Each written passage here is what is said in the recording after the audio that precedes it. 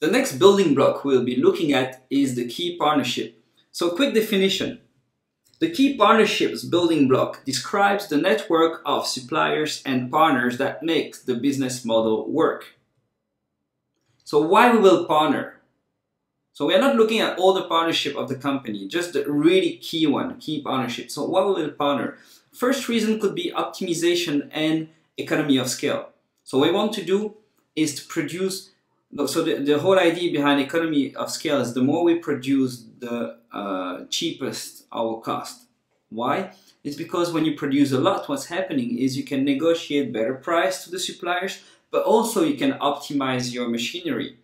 You know, you produce more, so you produce more per machine. Your machine is a fixed cost, you know, you already pay for it. It's not even a fixed cost, it's an investment, it's there. So the more you use it, the less it costs you per unit, right? So the whole idea is to reduce the price per unit by producing a lot. An example of economy of scale, and this is funny, it's not even a partnership with suppliers, it's a partnership amongst competitors. Back in Europe, you have seen a couple of companies. If I remember well, you had Peugeot, Citroën, Toyota as well. No, it was four of them, four companies. Peugeot, I think. They put their resources together. The idea was to create a really cheap, small car for the masses that they tried to sell around 5,000 to 6,000 euros. It's pretty cheap. So what they did, they put resources together to create the same chassis. So if you look at it, like all those cars looks almost the same. They just change a little bit, you know, the body of the car, but really a few details and the inside and the engine, but all the rest is the same actually. So this is economy of scale. With cars as well, if you look at the Porsche Cayenne and you look at the Volkswagen Touran, they all almost look the same. You know, the 4x4 wheels, they all look almost the same. And the reason is because those two companies partners again to create the same chassis. Okay, so this is for the reason of economy of scale. Other thing is reduction of risk and uncertainty, again amongst competitors. If you look at it, in the past we had, you know, this competition between VHS and I don't remember the other technology back then, you know, because I was not even born, I think, and VHS win. Because the competitor didn't you know, talk to each other, so they actually went and compete against each other, and then yeah, one win, the other one lose. More recently, we had the Blu-ray and the HD DVD. Blu-ray seems to win.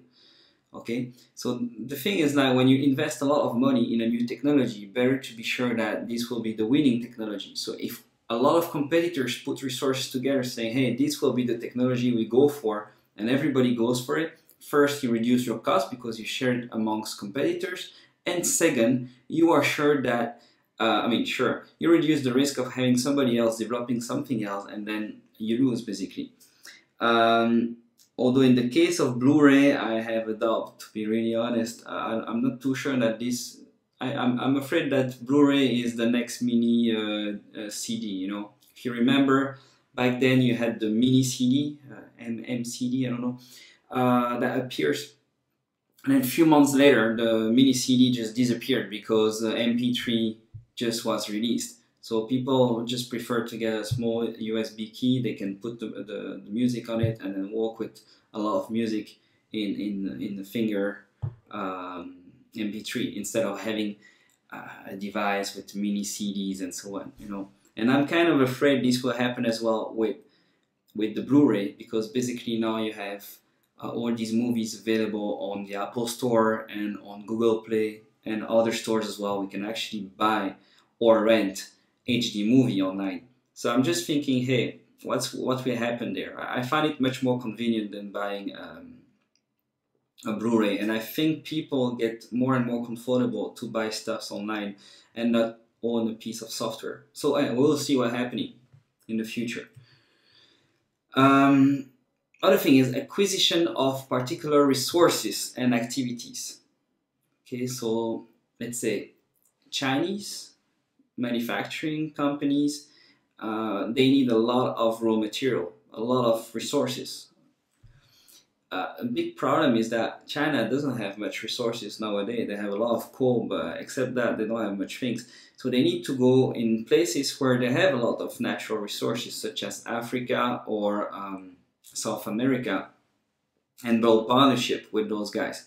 When China is a kind of a governmental plan to colonize slowly the whole continent, but in South America, companies has to establish relationship with some key partners back there to get their raw material.